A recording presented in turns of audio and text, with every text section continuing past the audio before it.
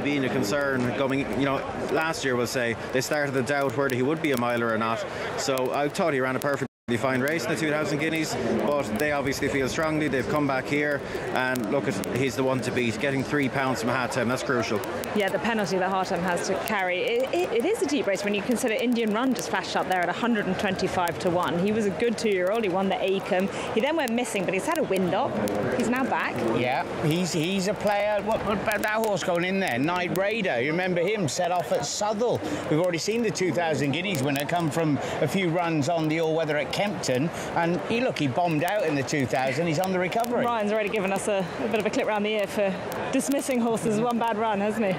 He looks so good in the paddock. They make such an effort, the Burke team. If he didn't win Best Turned Out, I would be astonished. The Jugmont contender, Kikuli, comes forward for Harry Charlton, who deserves a change of luck. And then there'll be a couple to come for the jersey. Richard. Dark Tornado and Task Force. Background El Badon didn't quite go completely in, and is having a little bit of a look before heading into stall number 4. Rocking and rolling on the near side. Dark Tornado, I think, might have been responsible for rattling the stalls, but we are just about all set. 7 furlongs, 3-year-olds for the Jersey Stakes. A Group 3 contest. All clear is given, and they leave the stalls. And away they head. Evan Shaddad in the red and white, one of the first to show, and right up the centre, Never So Brave, between them Native American, as they congregate up the middle of the racecourse. Zoom Zoom tracks them. Haatem's red cap, gold sleeves just behind the pace. Kikuli races freely with Boiling Point. El Badon is in that second wave, and the big white face of Cortez Bay towards the outside. Night Raider very fierce towards the outer of Zigi's Dream. At this stage, we race through the River Tibers in about 5th place. Pearls and Rubies at the back with Mountain Bear, then Sun, also under restraint. So out in the lead, it's Native American by half a length from Evan Shaddad, Never So Brave, and Haatem getting a nice trail in. Boiling Point comes next. Kikuli choke out in 6th place. A race is just ahead of Zoom Zoom towards the outside. Cortez Bay, El Badon. Task Force amongst horses with Night Raider towards the left-hand side. Then still towards the back, Pearl and Rubies in company with Sun, Mountain Bear, and just ahead of those is Chicago Critic. Racing then down towards the final 2.5 furlongs. Native American with Haatem poised in the red cap. Never So Brave to the left-hand side. Kikuli trying to follow them in. At this stage, River Tiber is towards the left. It's Haatem who commits first. Goes past Never So Brave in second, who's battling on. River Tiber just hanging slightly. Kikuli still sustaining the effort from the back, Mountain Bear, and also Chicago Critic trying to close. Out in the lead, Haatem, but Kikuli, despite racing keenly, is still finding at the business end of the race. Haatem with Kikuli, who's got to a head. It is close. Haatem on the far side made just to repel Kikuli, who has got close. Chicago Critic, Mountain Bear and Task Force. Maybe Haatem was idling slightly, or maybe Kikuli had just come to the end of his tether. It is close. The first impression was that Haatem on the far side had just held on.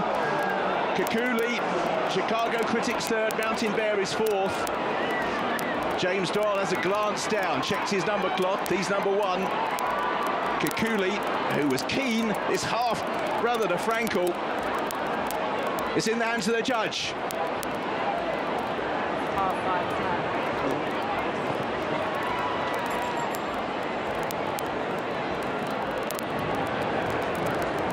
Well, I think we can confidently say Haatem hasn't lost. Here's the result. Nice. First, number 1, Haatem. He's won it. 3rd in the 2000 Guineas. 2nd in the Irish 2000 Guineas. Switched owners, bought by Wathnan Racing. 1st in the Jersey Stakes.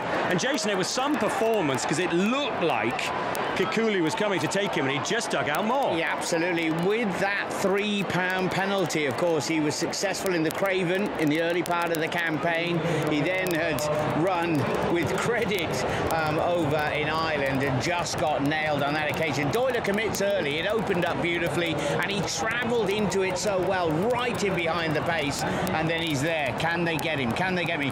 Murtar will be thrilled, won't he? Chicago Critic in 3rd. Yeah, how are you feeling if you're Harry Charlton? Sorry, Cheska. Oh, God, I think if you're Harry Charlton, you're thinking, please can hand of God change my luck later this afternoon, because they've had 2 seconds that arguably, well, not should have won, but that was really close there. Kikuli has run a massive race. It was only his 4th lifetime time start.